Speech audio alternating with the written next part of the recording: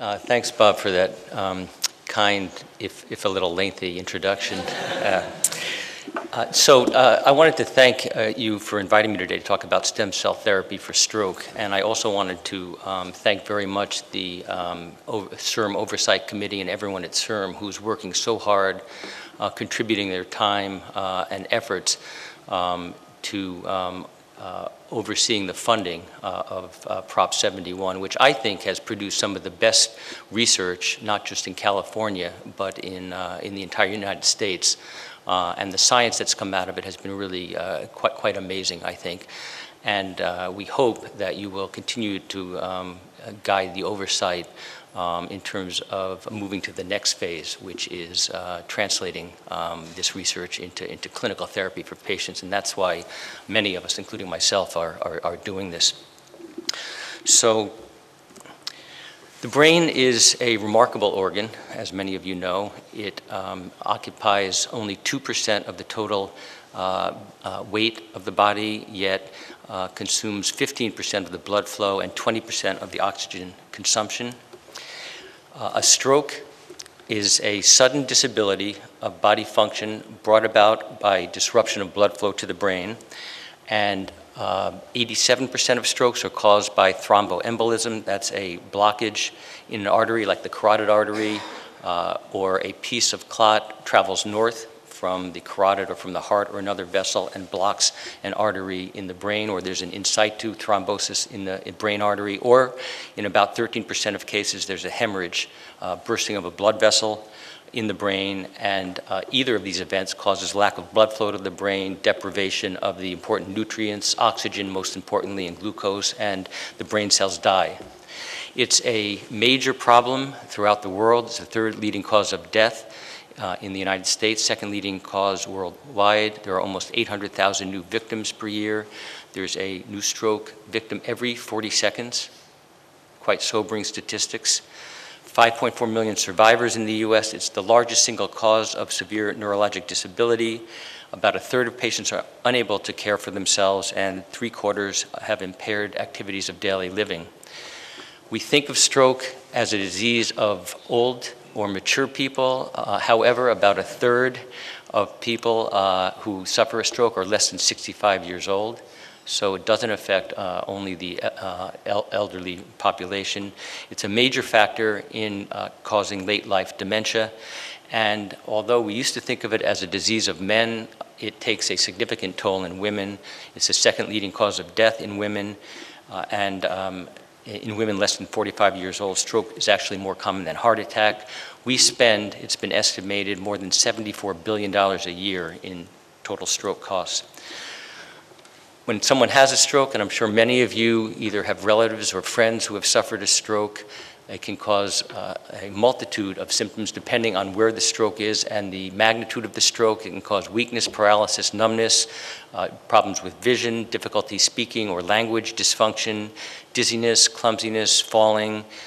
Severe headache is sometimes a symptom. Abrupt personality changes or problems with judgment, difficulty swallowing. These are all symptoms and signs of stroke. Currently, there is no treatment that exists to restore lost brain function after stroke. We know that a bone marrow transplant, and this is a type of stem cell transplantation, the first one that was actually developed, has been able to cure some blood and lymphoid cancers, as well as other blood disorders. Human cell transplantation is moving quickly into clinical trials for other cancers, diabetes, and heart disease. What about stem cell transplantation for stroke? Can we use this as a strategy to restore neurologic function?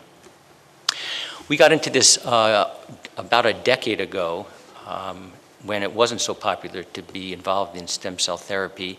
And one of the first experiments we did was to transplant 300,000 human fetal-derived neural stem cells. These were stem cells that were derived by special sorting using fluorescent antibody technique. And they were grown in culture as neurospheres. And then what we did was to cause a stroke in an animal. This is in a rat. And then a week later, we transplanted either the cells or a controlled buffer. And then we immunosuppressed the animals because these were human cells transplanted into a non-human rodent. And then at a month later, we looked at the brains of the rodents to see how the cells interacted with the brain and how the brain interacted with the cells. One thing we found was that when we transplanted these cells too close to the stroke, this is the stroke here in gray, the cells didn't survive, perhaps not surprisingly. But we were not expecting this. And the reason they didn't survive was because the stroke environment is too inhospitable, too much inflammation, and not enough blood flow. But when we moved the transplant site several millimeters away from the stroke, we achieved very robust survival. And you can see here where we have stained the cells with an antibody to human cells, so they're dark, they're brown. We transplant here. The cells actually migrate in a targeted fashion to the stroke over a course of several millimeters, and they only go in the direction to the stroke. And this is quite interesting because if we put the cells into an uninjured brain, this is a non-stroke, non-injured brain, the human cells don't move. So the cells are very clever. They pick up cues from the environment that determine where they should go to repair the tissue. Why did the cells migrate? We don't know, but we have some hypotheses.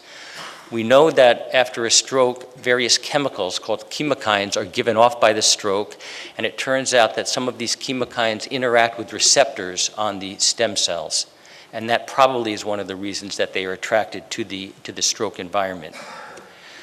When the cells reach the vicinity of the stroke on the border, in this case, about half of them turn into immature neurons, and none of them become what are called oligodendrocyte progenitors. These are cells that make the insulation of nerve cells, the myelin, that allow the nerves to work. You need myelin. Myelin's like insulation on a wire. Electricity won't travel through a wire efficiently if it doesn't have insulation. So none of these cells become these myelin-producing cells in the brain. Half become neurons. And why this is interesting is because you take these same human stem cells and you put them into a different environment. You put them into a model of spinal cord injury where the myelin breaks down and is not produced, and now 64% of the cells become myelin-producing cells, and they remyelinate the nerve. So again, the cells are smart, again, picking up signals from the environment that direct what they need to do in order to repair tissue. In our hands, the cells recover function, and this is an example in a rat using a particular test of motor function, and you can see that the cell group recovered behavior over a course of about 5 weeks. Marcel Dottie, a senior scientist in our lab, developed a human embryonic-derived neural stem cell, and this is actually the stem cell that we are moving towards the clinic with. These cells also survive, migrate to the stroke, differentiate or turn into the appropriate cells for that region, and they improve motor deficits in the immunocompromised rats. They don't form tumors, and this is very critical. And you can see here, this is on one cylinder test where we test the contralateral forelimb. Remember, the right brain controls the left body, and that's true in humans and in other species, so that when we cause a stroke on the right side, we examine the left forelimb in the animal. And you can see here that in yellow that there's increased use of the contralateral forelimb when in the group that received the cells. We then tried it in another model. This is a newborn model of stroke, and again, transplanting the cells recovers behavior.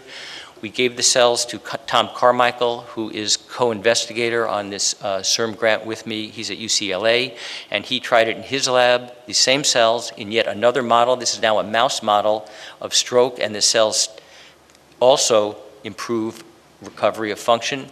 And finally, we did it in the third independent laboratory, Mehrdad Shamlou's lab at Stanford, and again, the cells recover behavior. So now we've shown that these same cells, these human embryonic-derived neural stem cells, improve behavior after stroke in 3 separate laboratories, 2 separate species, and 3 separate models, and that's very important. In order to move into the clinic, I think one of the problems we've had in the past and the errors we've made is taking a therapy that's been shown in only 1 laboratory and assuming that then it's going to work more generically. So why did the cells work? We were talking about this earlier today. The initial notion was that these stem cells we put in, they're neural stem cells, they turn into regenerative cells and become the kind of cells that are present in the brain, neurons, astrocytes, and these oligodendrocytes I mentioned, and that they integrate into the circuits and generate new processes and make synapses, which are the connections between neurons. And in fact, they do that. Here's an example of one of our stem cells, and it does make a synapse, and it generates electrochemical potentials. But after almost a decade of work, we don't believe that's the main way that the cells recover behavior. What we think is happening is that these neural stem cells are secreting growth factors, other trophic factors, and chemicals that enhance native mechanisms of recovery in the brain and normal plasticity.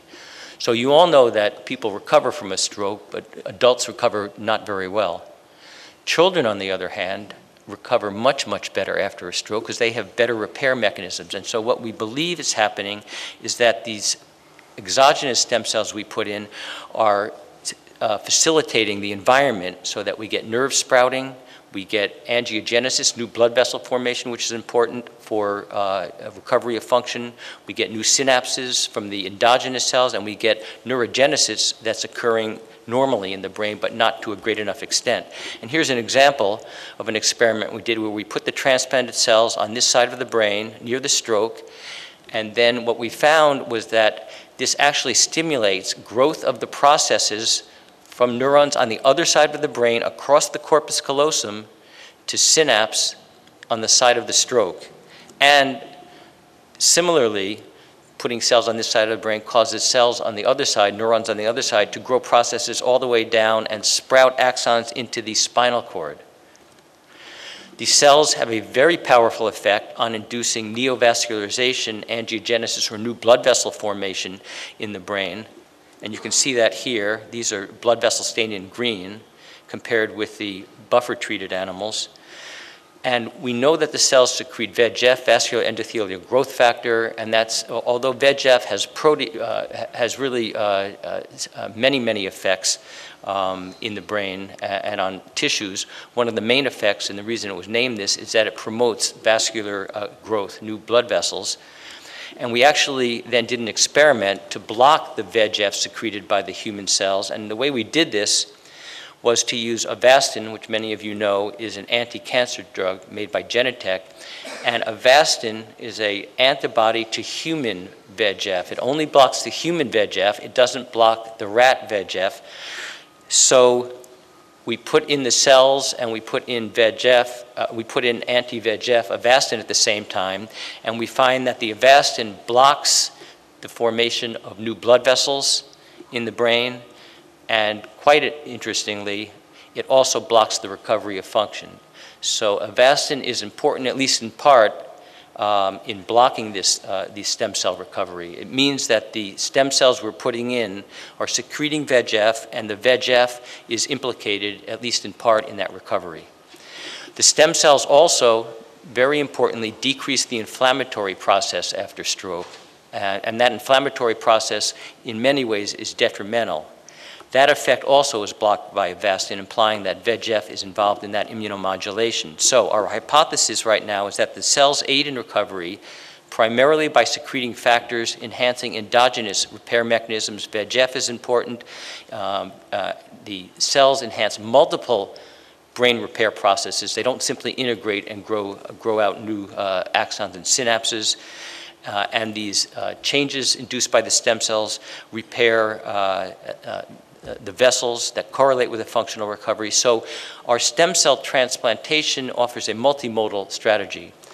Now, someone asked me earlier before we started this symposium about mesenchymal cells. These are bone marrow stem cells, and they're being used for many diseases, including cardiac disease and heart attack.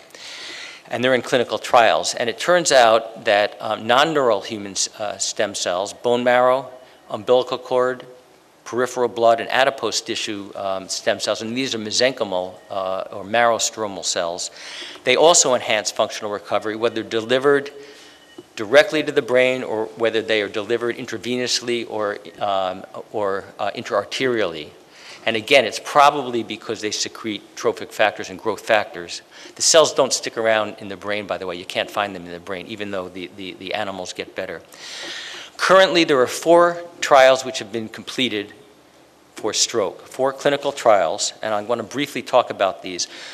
The first 2 trials used this very interesting cell, which was originally derived from a human embryonic testicular carcinoma that metastasized to a 22-year-old's lung. And the cells were then treated in culture in such a way that they became post-mitotic, meaning they were no longer stem cells, they didn't divide, they're not a tumor, and they never caused a tumor in monkeys, rats, or mice. And they function as CNS, central nervous system progenitor cells. University of Pittsburgh, with a large group led by Doug Konziolka, a neurosurgeon, transplanted these cells into 12 patients using a needle and a computer-directed stereotactic frame. And what they found, and they immunosuppressed the patients for 2 months, what they found in this very early pilot study was that there were no safety issues related to the cells. Although it wasn't planned as an efficacy study because it was too small a number of patients, and it was primarily a safety study, they found, to their surprise, that there was actually a statistically significant benefit in one of the neurologic scales. Half the patients improved on the neurologic scale. And interestingly also, they found that one of the patients died 27 months after implantation. He died of a heart attack, and his brain was autopsied. And although he was only immunosuppressed for 2 months, the cells were still viable. You could test that using different kinds of special staining. And so what this means is, at least in this patient, you don't need to continue to immunosuppress after the initial 2 months. In fact, we don't even know if we're going to need to immunosuppress patients at all when we transplant human cells to humans. They may lack the normal antigenic determinants. That led to a phase 2 study, which we participated in with University of Pittsburgh, and we treated patients from 1 to 6 years after the time of their stroke, and we put in either 5 million cells or 10 million cells, 7 patients each, and we had 4 controls, and we immunosuppressed again, this time for 6 months. All the patients received 8 weeks of constraint physical therapy. Do you know what that is? Constraint therapy is where you actually constrain or immobilize the good limb and force use of the impaired limb. And it's been shown in animals and actually in patients now that promotes recovery of function. And then we assess the patients over 12 months. And here you can see I'm putting in the cells. This is an MR scan. It shows the trajectory we plot. And this is all possible now because of computer technology and imaging. We can place very precisely with an accuracy of about 1 to 2 millimeters the cells into the area around the stroke. This is done under local anesthetic. Patients go home the next day. And we found no cell-related adverse effects. And I'm going to show you one patient that we treated. This is a 59-year-old physician's assistant who suffered a stroke, had right-sided paralysis, couldn't speak very well. He recovered his speech, and 4.5 years later was left with right arm and leg weakness. 4.5 years after a stroke, there is almost no chance that he would recover function. It's too far out. Most of the recovery after stroke is in the first 6 months, and certainly very little after a year. Now, he's going to be asked to do a few tasks. He's taking a hollow cylinder and putting it on a wooden dowel. This is before the stem cell transplant. And now he's being asked to take a washer and put that washer on the dowel, and he can't lift it up even. He doesn't have the dexterity. And this is a marble he's going to be asked to put up on this tray, which he can't do. I'm going to show you what he looks like 7 months after the neuroprogenitor cell transplant. Here he now is taking this hollow cylinder and he's putting it on the dowel. And now he's taking the washer and putting it on the wooden stick. And now this is a ball bearing, which is a more difficult task than a marble because it's smaller and slicker. And so she's impressed. So remember, this was not designed as an efficacy study either. I'm showing you one of our best patients. Obviously, it's an N of 1, and I don't want to oversell this. But if we could achieve even this kind of recovery, which makes a difference in patients as an early result, I think this would be really quite important. And in this study, we also showed in a subgroup, and this was a group of the patients at Pittsburgh, that on memory testing, there was a significant improvement in memory testing. And this is 6 months later. And here's one patient I'll show you that had an improvement on visual spatial processing. This patient was asked before the transplant to reproduce this drawing here, and this was the effect. This was his attempt at it. 6 months later, with no rehearsal, he was able to do quite a bit better. This is a tough task. I'm not sure how I would do on reproducing that.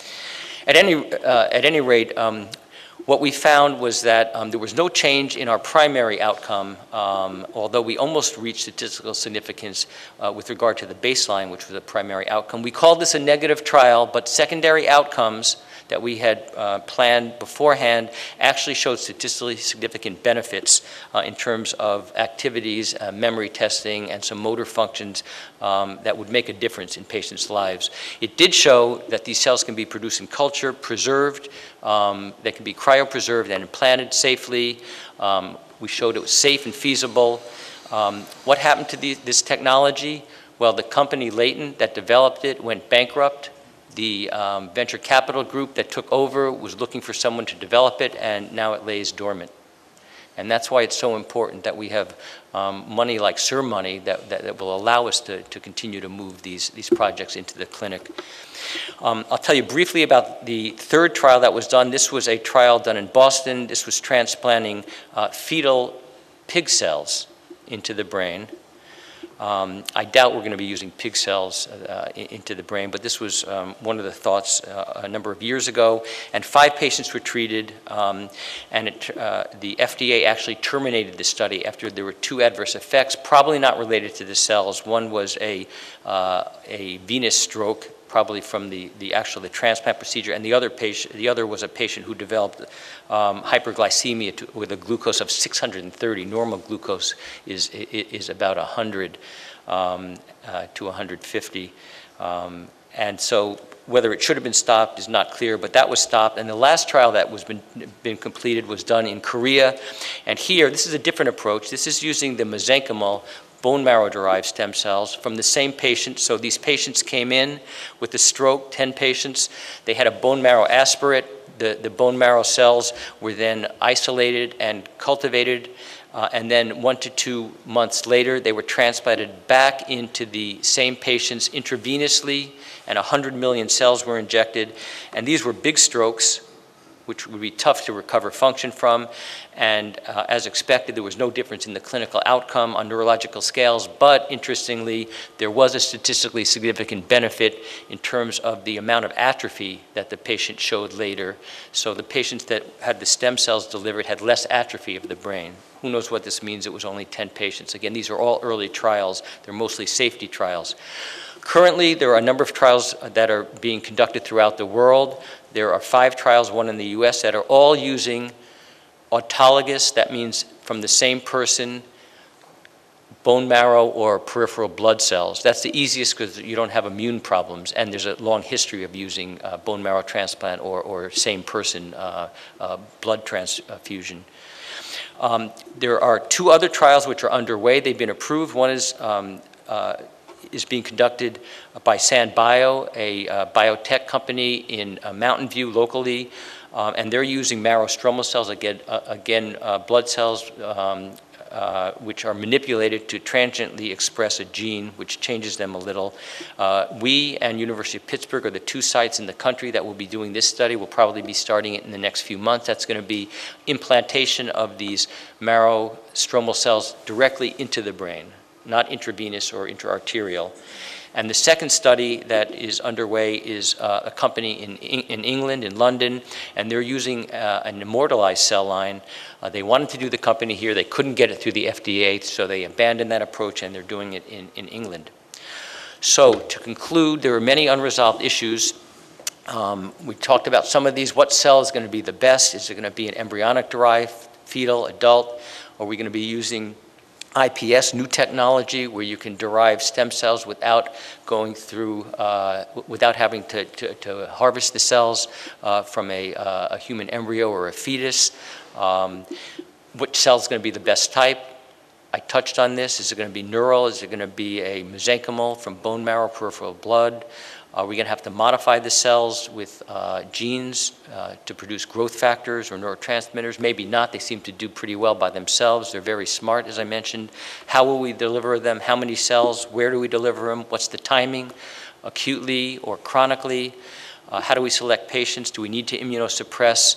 How do we control the cells? We had a problem when we transplanted fetal tissue into the brain for Parkinson's disease. We could show that those cells actually make dopamine and correct the problem that Parkinson's patients had, but the patients developed dyskinesias, excessive movement, because we couldn't control how much dopamine was secreted. This may be an issue with stem cells, we don't know. Long-term toxicity, outcome measures, we think it's important, and so does the FDA, actually, to look at mechanisms. We don't want a black box of simply putting a cell in and showing that it recovers function. We want to know how it works, and that helps us to design better strategies for recovering function. And if we're ever going to get this to patients, we're going to have to track these cells long-term without sacrificing the patients like we do with animals. And so we've been working on that in the lab. There are different ways of doing it. We've chosen MR scan, which is now used quite widely. Rafael Guzman, who was a postdoc with me and now is one of our faculty members, spearheaded this study. And what he did was to transfect the stem cells in culture with a superparamagnetic nanoparticle of iron. So put iron into the cells. It's integrated into the cell. It doesn't change the biological characteristics of the cell electrically or in other features. And then you can see, this is in a rat brain, you transplant the cells, iron shows up as black in the brain. Here's at 1 week post-transplantation. Now you can follow the cells because they've got black iron in them and they're migrating here to the stroke. So this may be a very, very useful, and this is being done in patients now following stem cells that are labeled with iron. In conclusion, I personally believe that stem cell transplantation for stroke and other neurologic diseases holds great promise. There's been a lot of hype about stem cells, but I believe over the next probably 2 decades we will see really quite remarkable advances in terms of treating patients. It's still in its very early stages. There are many issues we need to resolve preclinically. Some people accuse me and others in terms of the clinical trials being ahead of the science. I don't believe that. I think we need to move into early phase studies in patients as long as we can do it safely, because we learn so much from studying patients who are treated with stem cells that we can never learn from treating rats and mice. The key is to do it safely, because we don't want to set back the field, which would happen if we had an adverse effect like we had with gene therapy many years ago. So we want to be very, very careful, but we must move it, I feel, into patients at this stage, and that's what we're trying to do. We received, as you heard, a grant for $20 million to move this therapy into the clinic. We've only been doing this now. We're actually just submitted our 6-month report to CIRM. This is a huge amount of work, even more than I had expected initially. It includes science and preclinical mechanisms, but also includes many more processes of how do you characterize the cells, develop assays, how do you transfer the technology from our laboratory into a manufacturing group, toxicology and pharmacology studies, and a huge amount of regulatory issues.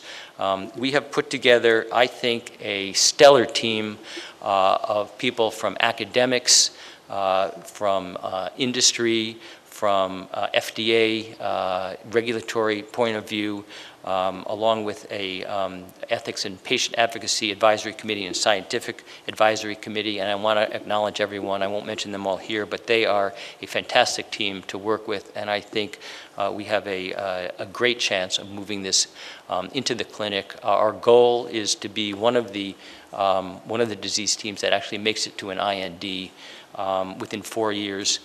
And I want to thank, finally, all the people in my laboratory who contributed to this, and my collaborators at Stanford, many of the faculty who made all this possible and allowed us to actually receive this grant.